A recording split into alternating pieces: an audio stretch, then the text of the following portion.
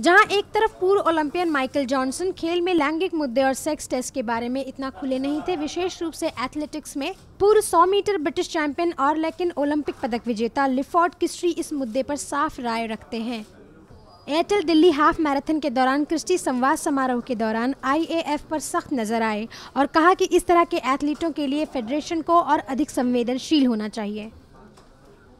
I think I do believe that they should be more sensitive towards these things. And I think sometimes it's new and people don't know. So of course, when you don't know and you're not informed, then you can be a little bit ignorant. But yes, I do believe that, we should be, not just the IAAF, I think sport and even the media sometimes, because some of the things that they write isn't very nice. And sometimes maybe if we all take a step back and look at it and think, how would we feel if someone said all these things about us?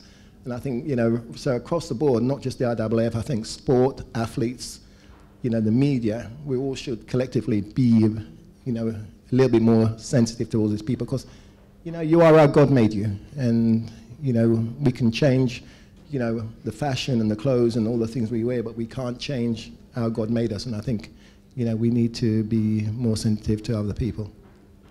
दक्षिण Africa के Olympian कैस्टियर Semenya जैसे एथलीटों की सफलता के चलते इस साल अगस्त में विश्व एथलेटिक्स चैंपियनशिप में महिलाओं की 800 मीटर में स्वर्ण पदक जीतने वाले खेलों में सेक्स टेस्टिंग का चलन बहस का मुद्दा बन गया है। इसके साथ ही भारतीय धावक दूती चांद के मामले में भी, जिन्होंने IBF के कोर्ट ऑफ आर्बिट्रेशन में अपनी उपस्थिति के आधार पर प्रतियोगिता में भाग लेने के लिए अपनी योग्यता के संबंध में चुनौती दी थी और शरीर द्वारा उत्पादित टेस्टोस्टेरॉन के आधार पर किया था।